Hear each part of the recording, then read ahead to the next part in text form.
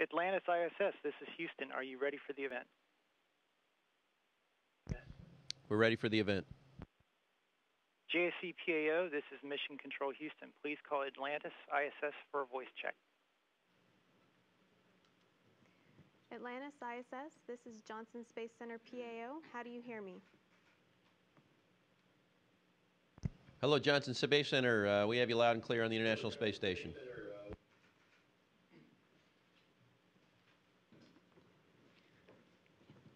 Good morning. This is Eric Berger with Houston Chronicle. Congratulations on such a great mission so far. There's been a lot of talk about last during this flight, and I want to ask about a first. Specifically, do any of the crew members of Atlantis plan to stick around with NASA to fly on the MPCV, or is that something that is a bit too far in the future? Thank you.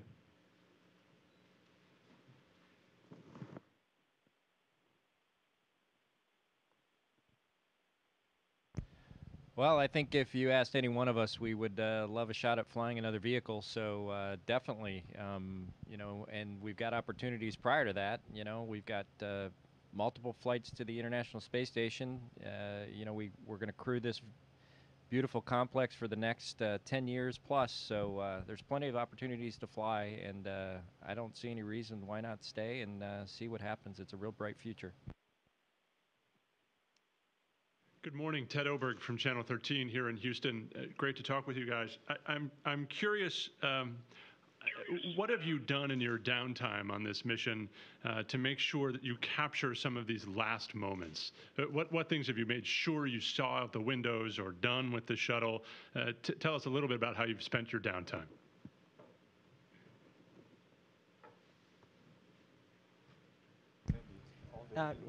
Well, for me, I had a chance to look out the cupola, which is a great window, and we can see the aurora australis, the southern lights. We all kind of crowded around and got to see that, and just savoring every minute of floating in space. And then once in a while, when you're on Atlantis, when at the end of the day, you kind of look around the middeck and think of all the guys and women who were there before you and who had a part in the space program, and you think, wow, this is the last flight. So it does cross your mind once in a while. Good morning. This is John Donnelly with Fox 26 here in Houston also, and I'm passing along a question from one of our viewers. She wants to know, what will the astronauts be able to take from the last trip, and will you have a job when you get back on Earth?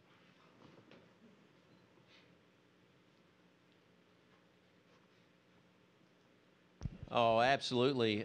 You know, Johnson Space Center, although we're reaching the end of the space shuttle program, is still a vibrant place to work. There'll be a transitional period here as we hand over a lot of the responsibilities for going to low Earth orbit to our commercial providers. But this is an opportunity for us to look beyond low Earth orbit and perhaps back to the moon or to an asteroid where we'd like to travel to soon. So there'll be plenty of work in the Houston area. Good morning, Mark Carreau from Aviation Week, and my question's for Sandy. Could you describe for us the pace of the activities the past week and just what it will take to wrap up the restub before you undock? Thanks. Well, Mark, the pace has been very, very busy. Just right when we hit orbit, doing post-insertion with 4 people was really challenging. We were working really hard right up to bedtime.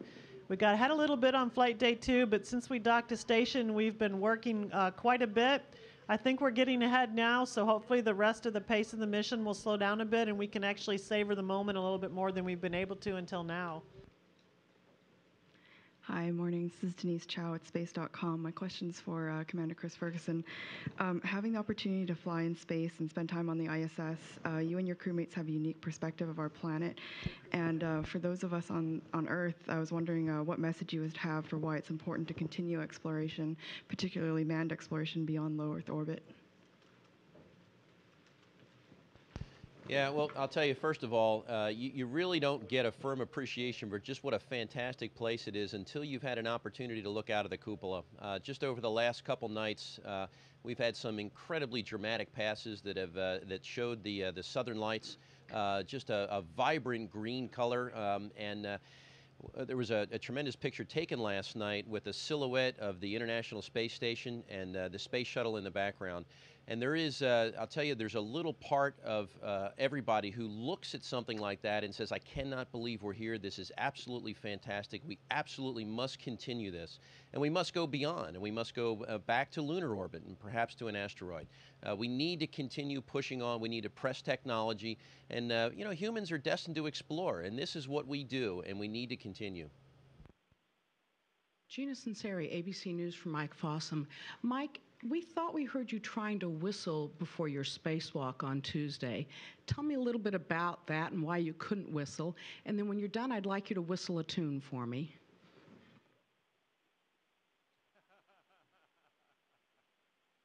I'll pass the second half of your question to my spacewalk buddy, Ron Guerin.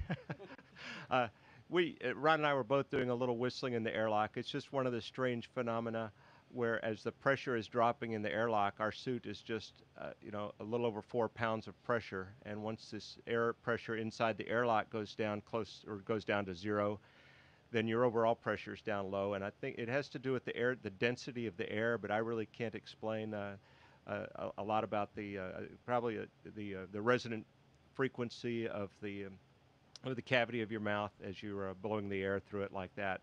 And so it's kind of interesting. I mean, we can all whistle, you know, in normal, and Ron will do the tune, but as it's one of the things that you can physically use to just take a look and appreciate the fact that things are changing. You can feel the air that you're breathing in is different. It's a lower density, and you can tell that. We have a card, kind of a procedure card in the airlock, and you can wave that back and forth. And as you do, you can feel less resistance on it as the air pressure is dropping. The whistling is just something else to have a little fun with while you try not to think about what's going on. Okay. Now Ron's got a whistle.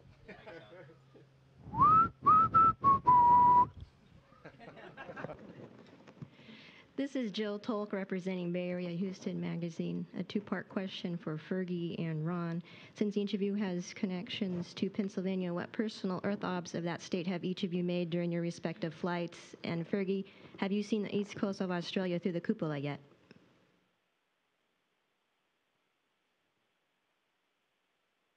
Oh, gosh, Jill. First of all, how are you doing? You know, I wish we had enough time to look out the window. We did catch a little look at Philadelphia, the Philadelphia-New York area. We passed over there. I think it was the evening of Flight Day 2, and we had a chance to look out. And have we passed off the east coast of Australia? Yes, absolutely we have, and I think that's one of the opportunities we have to take a look at the southern lights, but I really didn't have an opportunity to do a whole lot of coastal searching, if you will, to find out exactly where we were. And I'll turn it over to Ron. Well, Sasha and Andre and I have been here 101 days today, but who's counting? And so we've had a lot of opportunities to look out the window, a lot of opportunities to see our unbelievably beautiful Earth. And yes, I've had the opportunity to see Pennsylvania. I've taken some pictures of one of my favorite places in the world where I spent the happiest day of my life over 20 years ago, getting married in Scranton, Pennsylvania. So I've definitely have some great pictures of that area of Pennsylvania, that really beautiful area of Pennsylvania. Hi, this is Robert Perlman with CollectSpace.com with a question for Rex. There's a tradition among shuttle crews to leave their mark, their mission patch, on various walls of the space station. Can you share where you and your crewmates plan to leave your emblem? And will you be adding any other commemorative mementos or emblems to signify this is the last space shuttle to visit the ISS? Yes, they do have a place where we leave the patches and our stickers, and we're going to leave our patch probably in Node 1, and we should leave a sticker in the airlock because we consider ourselves one big team here with the shuttle and the station, and we all executed the spacewalk. It was Mike and Ron, the great guys who went outside and did that spacewalk, but we all helped them, and so we'd like to put one of our mission stickers in the airlock. In regards to other things that we're leaving up here, I'll let Fergie, if you have any other additions. Sure, we can talk about it. Yeah. Yes, we do have a special item we're going to leave behind in what hopefully is a very thought-provoking and emotional farewell ceremony that we have as the space shuttle prepares to leave the International Space Station for the final time. And I would just ask you to perhaps hold on until that moment, and you'll get a look at what we have in store. Atlantis ISS, this is Houston ACR. That concludes questions from the Johnson Space Center. Please stand by for a voice check from Kennedy Space Center, PAO. Atlantis ISS, this is Kennedy Space Center, PAO. How do you hear me? Hello, Kennedy Space Center. We have you loud and clear. Magazine. I was wondering if you could highlight some of the scientific experiments that you're working on the International Space Station that you think will particularly inspire the public back here on Earth.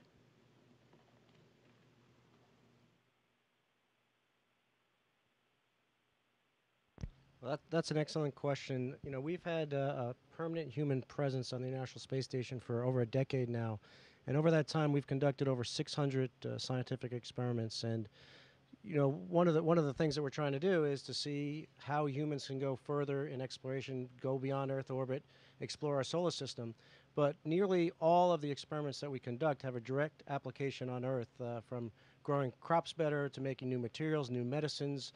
We had some very significant research in the development of a vaccine for salmonella, studying our Earth, learning how learning about the human impact on the environment, how the inner core of the Earth works, and possibly lead to better ways to predict earthquakes, better automobile safety, better energy efficiency, fuel efficiency. So the list goes on and on and on. It's just amazing, the research that's being conducted up here. And that's because this is a very, very unique environment. The research that's being conducted up here simply cannot be done anywhere else in the world. And so that's why this is such an important research facility, and this is really a global asset, the International Space Station. Hi, Ken Kramer from Spaceflight Magazine and Rittenhouse Astronomical Society. My question is for Chris and your crew. I wonder if you could tell us a little bit about the science that you've personally seen going on at the space station. Anything about the AMS? Can you see the AMS from the cupola at all, and the interaction with the robonaut? Thank you.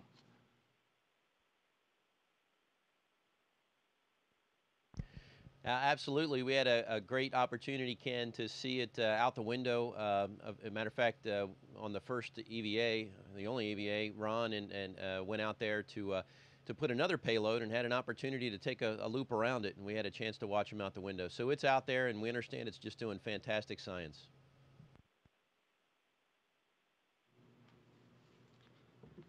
Stephen Young with spaceflightnow.com for Commander Ferguson. There's a public perception that your flight not only represents the end of the shuttle program, but the end of the U.S. manned space program. Do you have any fears at all that your crew might be the last astronauts to blast off from American soil? Well, Stephen, I'll tell you, no doubt that this is it's a very dynamic time in human spaceflight as the space shuttle draws to a close without a real clear picture of how the next U.S. astronauts will get there. But rest assured that there are plans underway. We'll be slowly transitioning to commercial companies, and while it's a little personally disheartening to see the shuttle come, we understand that sometimes you need to stop working on what you're working on so you can afford to pay for the next generation of whatever it is. And in this case, it's the next generation of aircraft. As a matter of fact, I think it's a unique opportunity. Just like the airlines did several years ago, it was largely government-funded research that made tremendous breakthroughs in aerospace, only to hand it over to commercial companies in the form of airlines. The government has made tremendous strides in getting to low Earth orbit, and we're going to hand that technology over to commercial providers, and perhaps one day we'll have space line companies. This is Leo Enright for Irish Radio's Today with Pat Kenny program. A lot of Europeans have flown on the space shuttle, but sadly, no Irish. So a lot of our younger listeners will be worried now. Will they ever now have an opportunity to fly in space? Do you have any reassurance for them?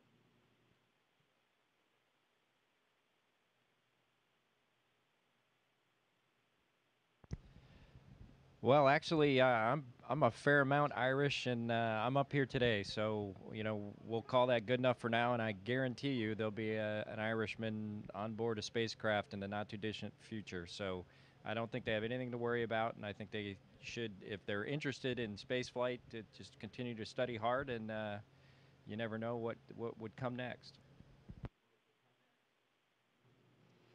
Marcia Dunn, Associated Press, with another question for Commander Ferguson. Back in Houston, you described for me the overwhelming sensation that shuttle crews get when they pause at the base of the pad on launch day and look up at the ship. I'm wondering, can you tell me what that moment was like for you last Friday when you looked up at Atlantis, knowing that's the last shuttle launch? Well, I'll tell you, Marcia, it is that is one trip that every shuttle crew has to make, and I think I speak for everyone who has ever flown on a space shuttle to stand there poised at the bottom of a living, breathing vehicle, and it's literally raining off the side of the external tank because of the condensation that forms from the extremely cold cryogenic fuels. It's wheezing, it's hissing, it's moaning. You look up at it, and I remember my first commander looked at me and he said, "Do you believe they're going to let us take this thing into space?" And with every subsequent crew I've been on, I've tried to share that same reflection with my crew. It's incredibly awe-inspiring, and just like the pictures that you see the next day in the photograph, it's just incredibly surreal to stand there and look up at it and know that in a matter of hours it's going to be orbiting the Earth. Good morning. Peter King with CBS News Radio. This is for Ron Garan. I've enjoyed following your tweets. I'm wondering, since you're staying behind, what's the best place on station to watch the undocking and fly around? And do you expect a food fight for the best view?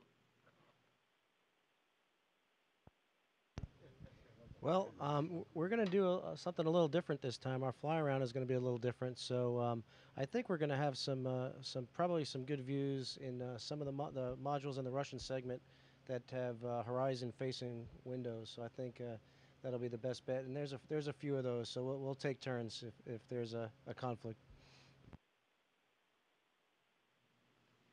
Hi, it's James Dean from Florida Today. Another question for Ron. This is the last time, I guess, in a very long time, we'll see a crowd this big on the station. Although you'll continue to fly there for many years to come, will it seem a little bit smaller, a little less fun, perhaps, when you don't get these occasional visitors? Well, I think it will seem a little bit smaller, actually, because all the tons of cargo that have arrived from Atlantis have filled this place up. So there's a lot less room for us humans.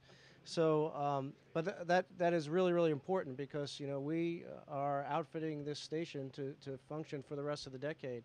And Atlantis has really set us on the pace for doing that. So, and we're going to miss these guys a lot. It's been really wonderful having them up here.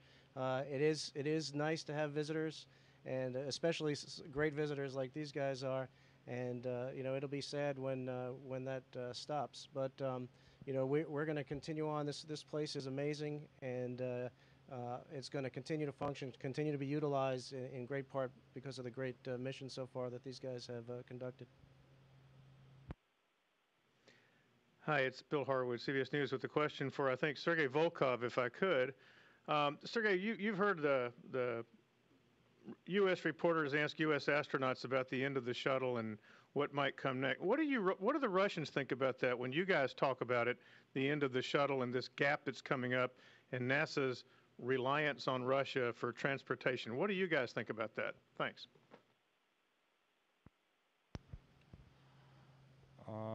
For us, it's also very sad that no more shuttles will appear on board the station because thanks to this brilliant machine, we were able to build this station so big and ready to have 6-person crew.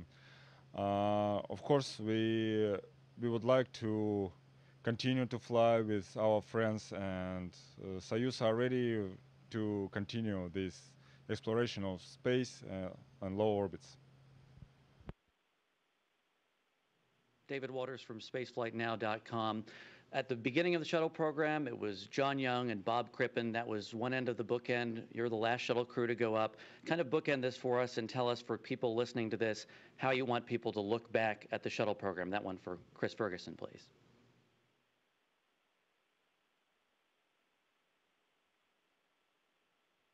Well, the shuttle is several milestones over the course of its 30.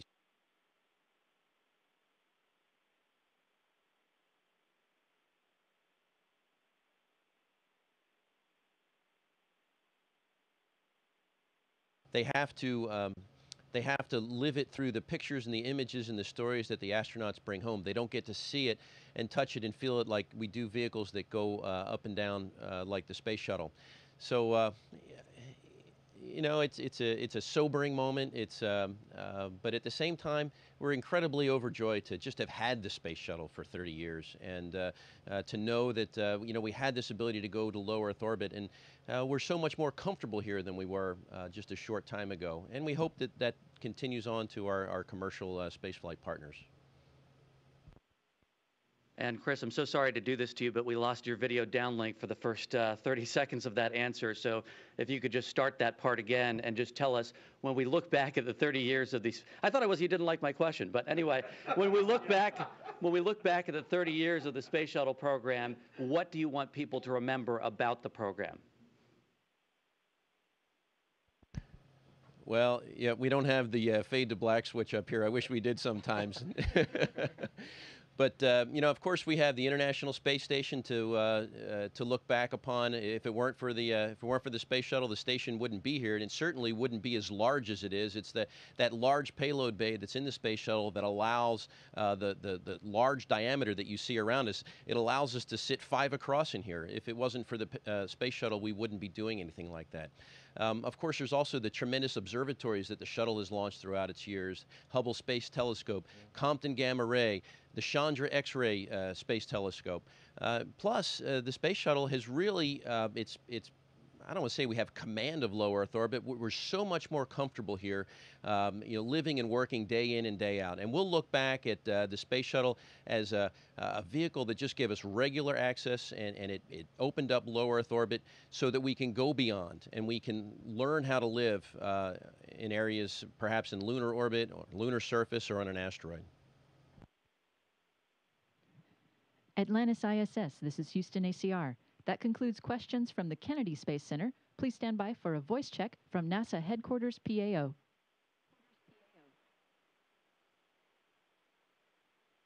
Atlantis ISS, this is NASA Headquarters PAO. How do you read me?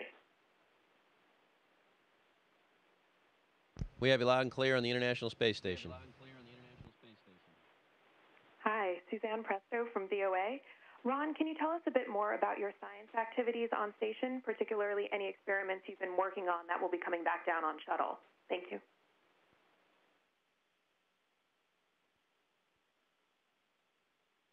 Well, that would take a long time to answer. We have been doing a lot of science on board, and as far as I know, I think the only, well, I mean, there's a lot of human research where we're kind of the subjects, and there's a lot of that science that's going to go down on the shuttle. We also have some spiders on board right now that are being studied, and they are going down on the shuttle as well. But we've been conducting experiments, fluid experiments, protein crystal growth experiments, plant growth experiments, experiments with the human body and the function of the human body, looking at things like, you know, how to combat osteoporosis. So there's quite a bit of science going on board. Combustion science we've been doing as well. So we are at the beginning of full utilization of this amazing research facility.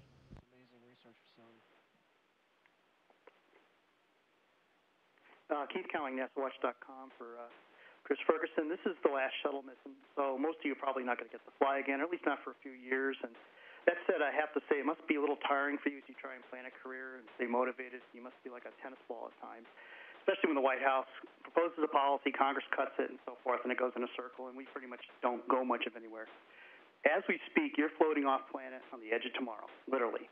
That certainly offers you a unique perspective and the ability to be heard. What is it that we should be doing, really should be doing, to explore space? What should our policymakers in Washington be doing? What should they stop doing? And I guess, should we be boldly going somewhere or just continue to waste time doing this in PowerPoint? What would you say? You're going to talk to the president in like an hour and a half or so.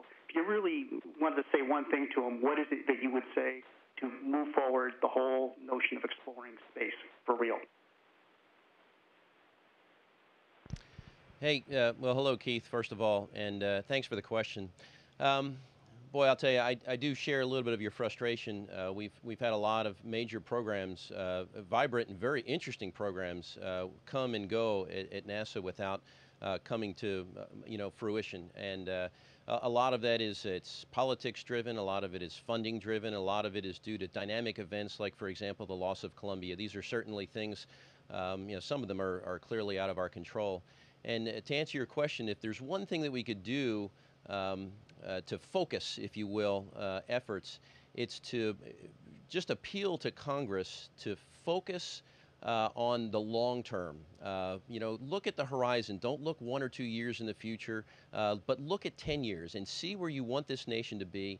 And I understand that the president has a space policy, and I think that that's fantastic, but we need to retain a coherent, meaningful space policy that will take us more than just 1 or 2 years in the future, that will take us out to 10 and 15 years.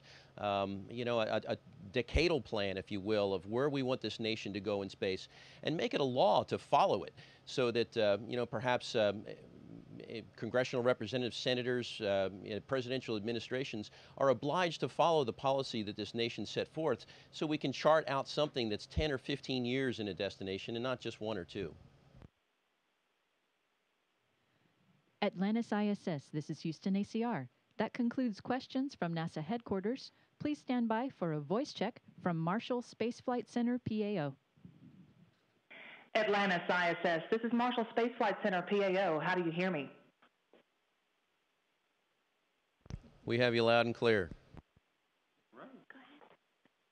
Hi, my name is Ricky Klaus from WHNT News 19, and I wanted to ask, much of the world was watching as you guys skyrocketed into space, excited, loving to see you. What was going through your heads when that was happening?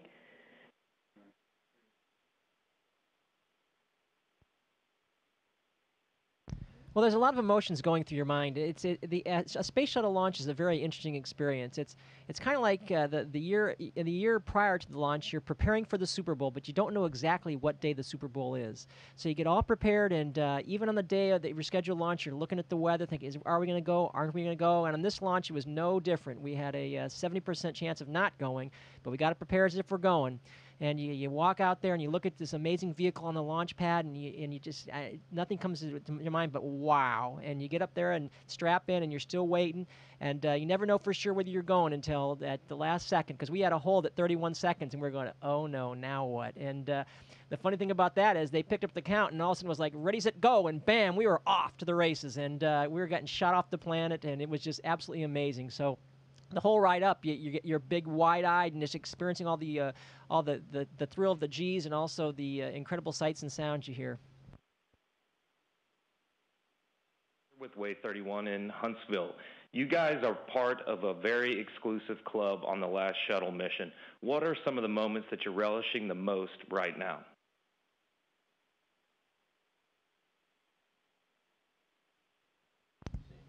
Well, I think we're all relishing just the fact that we're in space again. We're able to float around. We're here on the space station, working with the space station crew, just living in this environment and working hard to make this a better place to live and to sustain it for the next year.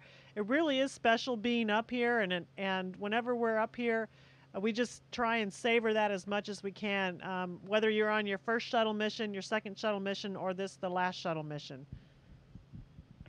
My name is Monica Ricks. I'm with WAFF out of the Rocket City. And Sandy, I've been admiring your hair all morning. And this question is for you, too. This is your second time up at the ISS. Tell me the changes that have gone through the space station and how it looks now. And also, you've got 6 days left before, some crew members leave. Is there anything you want to do before you fly back?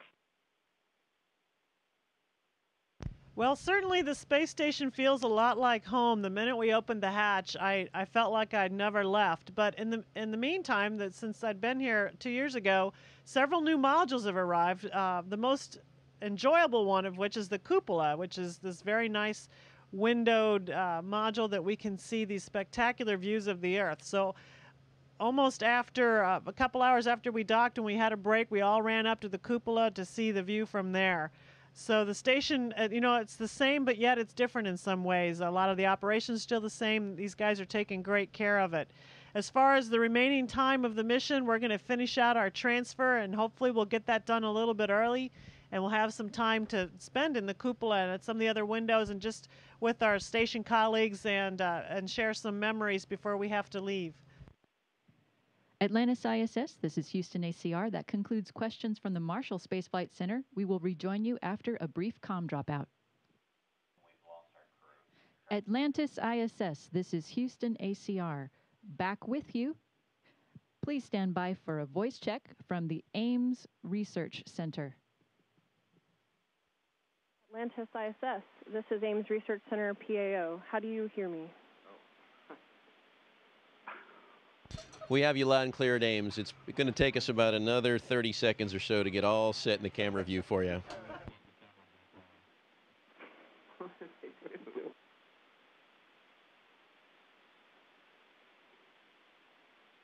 That was probably the most entertaining thing you'll see all day. So.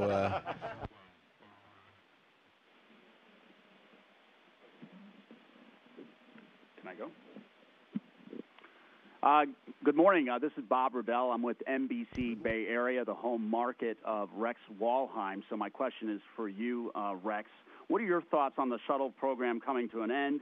What do you think its legacy is going to be? And most importantly, were you able to spot San Carlos, your hometown, from outer space? Well, to answer the first one, we did have a pass over California just in time, actually, as I was having a family conference, private family conference, the only one we have during the mission, with my wife and two boys. And so I had a chance to see us coming over California. The Bay Area was a little bit foggy, so I couldn't quite see San Francisco, but it was spectacular to see the Central Valley and some of Southern California, a little bit of Northern California. The shuttle's legacy, as far as that goes, number one, it sent probes to different planets. It launched probes. It launched great observatories like the Hubble Space Telescope. And then the crown jewel of the space shuttle program is it helped to build this magnificent International Space Station that we're on right now. It wouldn't be the size of the magnitude without the space shuttle. And the space shuttle's had a storied 30-year career, but what I like to think is the space shuttle's legacy lives on. Hubble will still be taking pictures. Our crewmates here will still be doing research on the International Space Station, and that's all a legacy of the shuttle, which will continue to live on. And for the future, I'm hoping that as the shuttle is retired, that money that we would be spending on the shuttle is available to not only continue the International Space Station research, but to go beyond. We need to get back in the exploration business where we're going to an asteroid or to the moon or to Mars. Good morning. This is Matt Bigler, KCBS Radio, and this is a question for Rex or whoever would like to field it. And we're speaking to you from Silicon Valley, the home of Google and Facebook and things like social media and the iPhone. And my question is, what effect do you think that some of these high-tech innovations have had on America's interest in space travel and our ability to explore the final frontier? Well, I think that technology it has an inherent interest, and people just take an inherent interest in it. And I think Silicon Valley is the genesis of a lot of the technology we use here on the space station. So I really do think it plays a very important role from inspiring grade school kids to actually providing the science that we need to do our research here. And I think that's going to always keep people curious, and curiosity is a very important thing that you need to be able to develop a space program and then develop a good research program that can really pay incredible dividends here in space. Hi, this is Jane Lee with the San Jose Mercury News, and this question is for Rex Walheim. I was wondering what you felt when you found out that you were going to be on the last shuttle mission. Well, I think like most of us, I was very honored. It was so great to get a chance to fly in space again. I wasn't sure, none of us were really sure we were ever going to get a chance because they had assigned the last mission. And so we thought, well, our chance had gone by. It's kind of like being at Disneyland and the ride closing just before you get to the front of the line. But then they added a new flight, and we were kind of getting close to the front, and we were very, very fortunate enough to be entrusted to fly on this mission, and I was extremely overjoyed to get a chance to come here again. It's an amazing place up here in the space station. Good morning, Alan Thayer with KFTL TV 28, and this also is for Rex, our hometown representative. Rex, I'd like to know how your many contributions to the shuttle and the ISS programs, as well as the magnificent views of Earth and the stars from your vantage point, how have all these helped shape you as a person and have led you to ponder humankind's place in the cosmos? Well, it is an absolutely amazing creation looking out on the Earth, and there's just, you can't describe it. And we're all trying to continue to this exploration of space, and one of the things we want to do is make it more accessible to everyday people, to get everybody a chance to come in space one day, because it changes your perspective. Look at us here. We have 10 people from 3 different countries. We have Americans, Russians, and a Japanese astronaut, and we're all working together. We live together, work together, solve problems together, laugh together, and it's just an amazing camaraderie, and we're one big team, and we execute the plan as one big team. And you look down at the Earth, that's just one big planet. We're all in it together. And I think the more people we get up here to see that perspective, the better off we'll be. Hi, my name is Jade Hernandez. I'm with KTVU Channel 2 News. It's the Fox affiliate. My question is for Mission Specialist Rex Walheim. Rex, tell me, students from all over will get a chance to see you in space. What do you have to tell them? How do you inspire them to look to the future? How do they get in space? Well, for me, what I'd tell them is number one, work hard, especially in math and science. And number two, have persistence, because as hard as you work, it's going to take some persistence. Because I can remember as a kid sitting in my backyard in San Carlos, looking up at the airplanes that were circling around to go land in San Francisco and thinking, wow, I hope I get a chance to fly someday. And to be right here with my crewmates, and we're flying over the Earth at 200 miles up at 17,500 miles an hour. It's really a dream come true. And it's another, I mean, just the simple things like floating and flying in zero gravity is just absolutely amazing. Everybody dreams about the dreams where you can fly, and here you can actually do it. So it's absolutely amazing, and your dreams really can come true. Atlantis ISS, this is Houston ACR. That concludes questions from Ames Research Center. Please stand by for a voice check from JAXA PAO.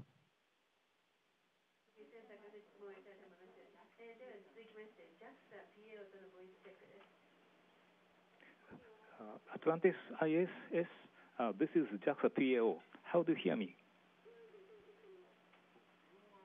We read you loud and clear. How me?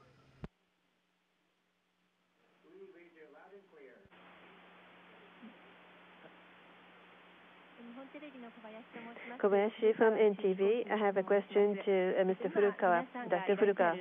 Well, the ISS, which everyone is on board, I believe that the space shuttle has made major contribution to building the ISS. And also, the shuttle has continued to carry the Japanese astronauts.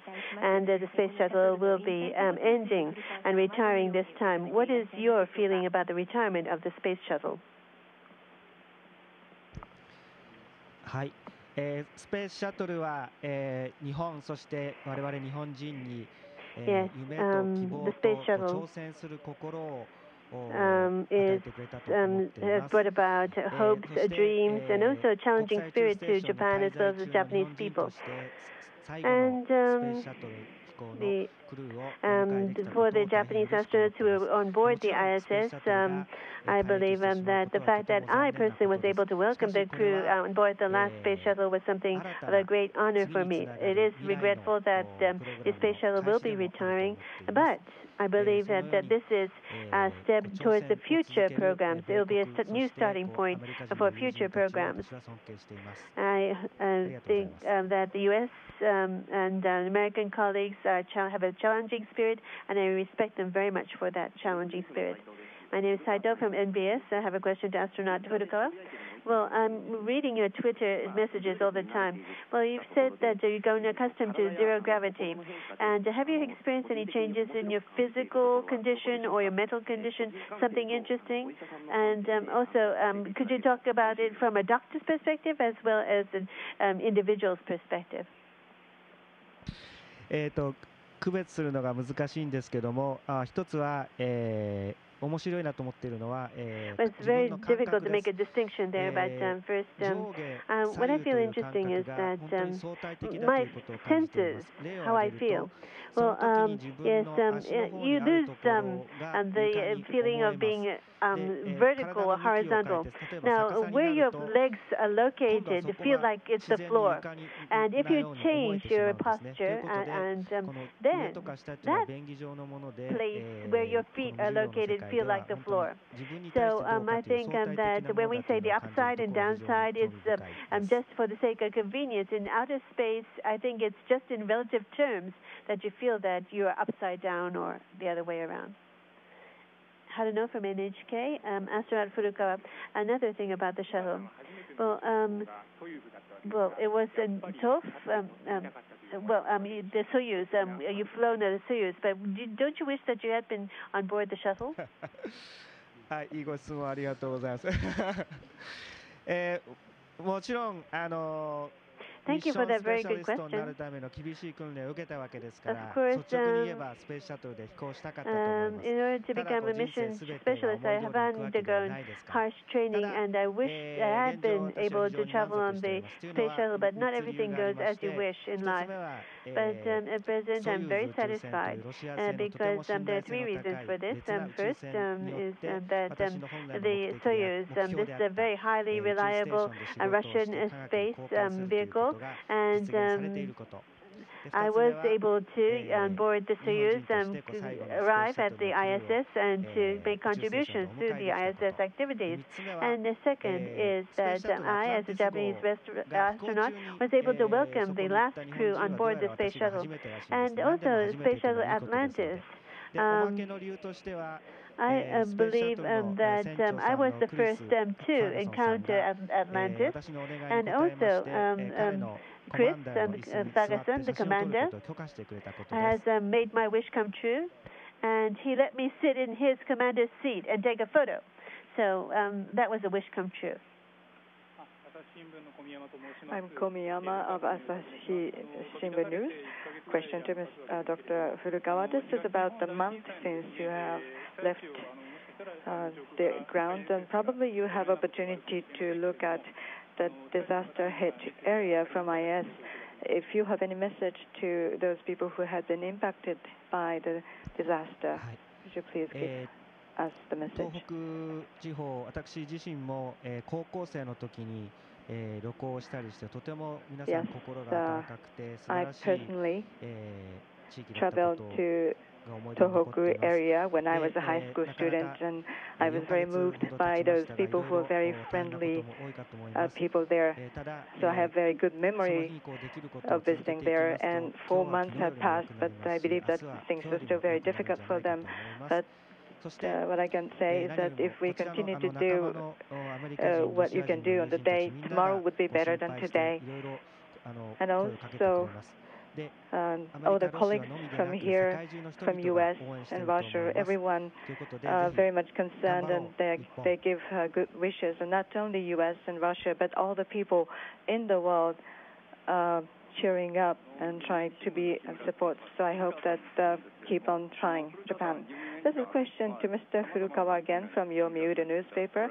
You had worked very hard for the last 12 years, and you finally came to the space. And did you encounter anything that you didn't expect in space? ほとんどのことは、訓練通りです。で、Well, most of the things went as I had been trained.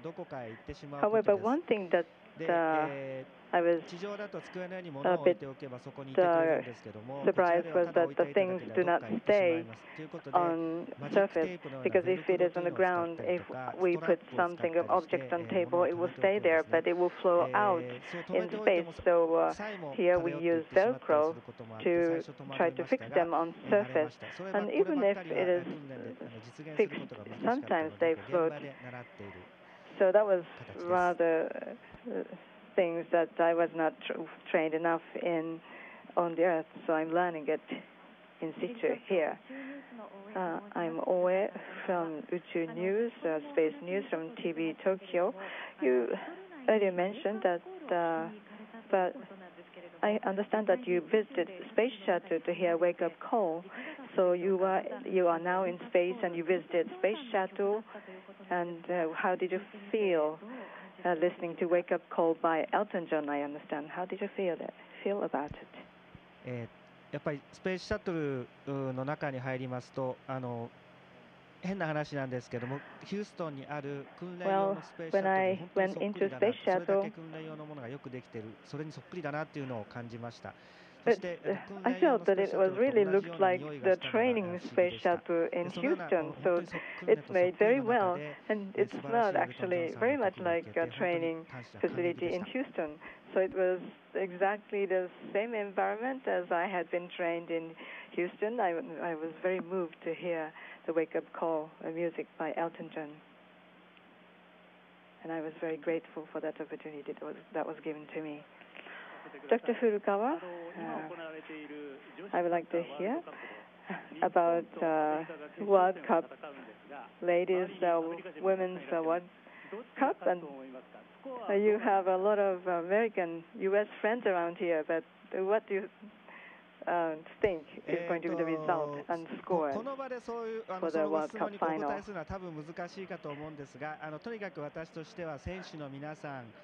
Well, it might be difficult to answer to your question in this environment, but what I can say is that all the athletes, supporters, all the people who are concerned there, I hope that everyone would do their best.